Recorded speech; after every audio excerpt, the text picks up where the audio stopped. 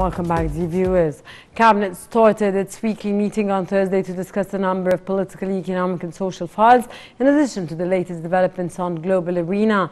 The meeting also discusses the repercussions of the Ukrainian crisis, coronavirus pandemic and vaccinations. The Cabinet also will tackle a number of issues, draft laws, important ministerial decisions that aim at achieving a renaissance on all levels, in addition to economic and social stability and attraction of investments. Following up on national projects nationwide, among them Decent Life to develop villages in Egyptian countryside. It will also follow up on providing commodities for the citizens and monitorizing markets ahead of Eid, in addition to tackling wheat harvest season and violation on agriculture lands. Minister of Industry held a press conference addressing the conference.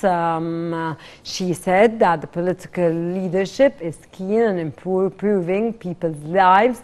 She also said that the ministry has 100 incentives to push industry in Egypt and that 81 incentives to push industrial investments have been finished. She added that there are facilitations for investors to reserve places at industrial complexes.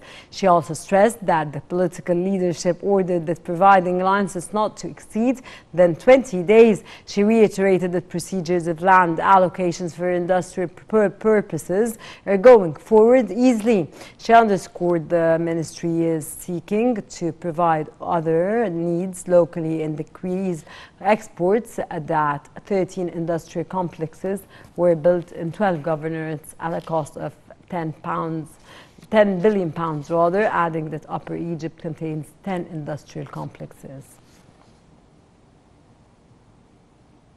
Security forces launched an expanded campaign and traffic discipline on all accesses and roads ahead of Eid al-Adha occasion. The General Traffic Administration provides services along Alexandria-Matruh Coastal Highway Road to preserve safety, security and traffic fluid.